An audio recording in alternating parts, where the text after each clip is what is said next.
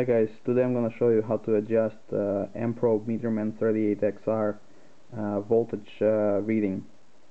This meter I bought it about 2 years ago, and it's been working fine, but I noticed recently that the voltages, I compared it with other higher accuracy multimeters, and the voltage was off by about 25 to 29 millivolts, so which is a lot. So I decided to find out if there is a way to adjust this to bring it back into spec.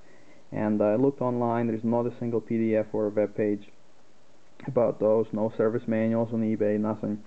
So I decided to crack it open and see if I can do it myself. So let's take a look what we have inside.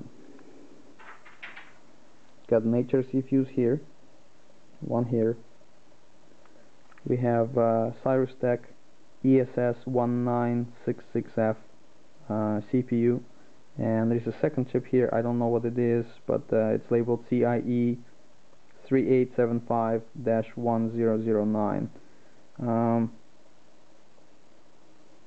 I assume this is some type of RMS chip or something. I'll have to find out later. So this one here, the Cyrus-Tech, it's like an all-in-one chip for cheapo multimeters. This particular multimeter has an infrared interface for your PC link. You can see it right there.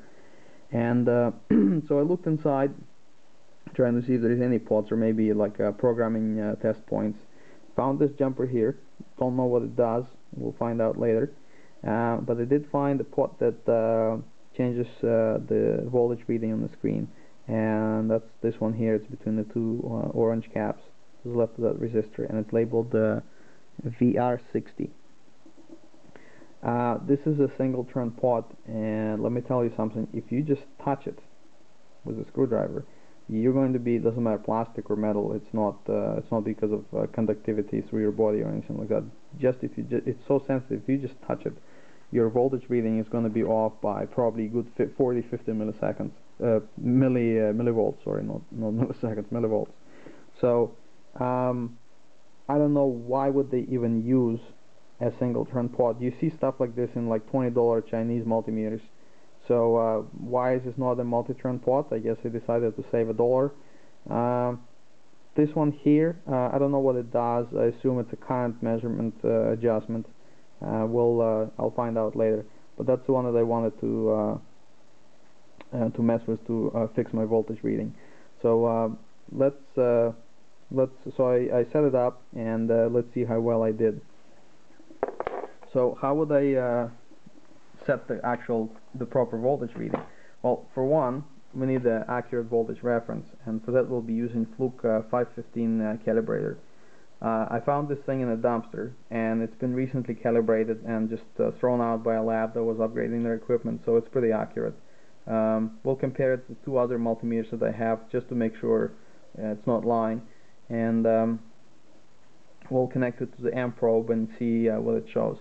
So right now I have it at 10 volts, and this adjustment here is my divider, so I can go 9 volts, 8 volts, 7, and so on. So we'll set it to 10 volts for now, and let's take a look at the Fluke 179. So you can see 10 volts here, and we'll change the probes to Fluke 289. Oops. And there's my 10 volts. Okay, and let's set it to say 5 volts. Got 5.001, and let's check here. 5.000. And let's try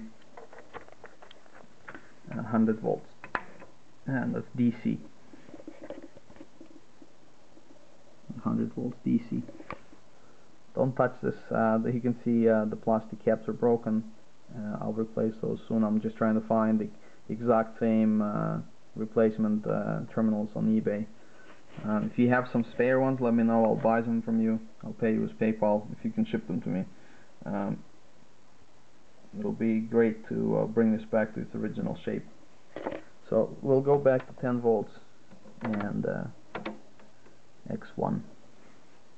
It's got 10 volts, and let's plug the leads into our Amprobe and see what it shows.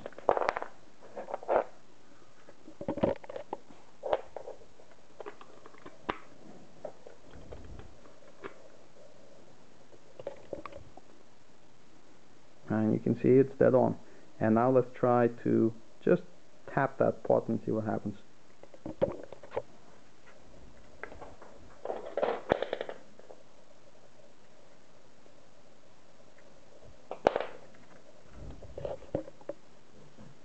That was about I'd say 10-degree turn, and you can see the reading is way off.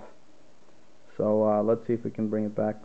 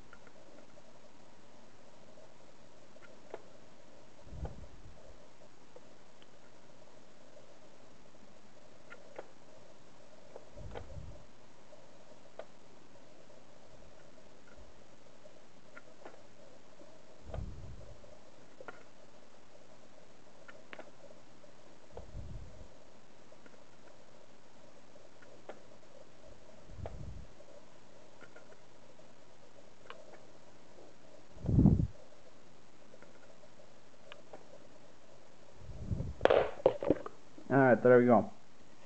So you have to mess with it for a while to get it right.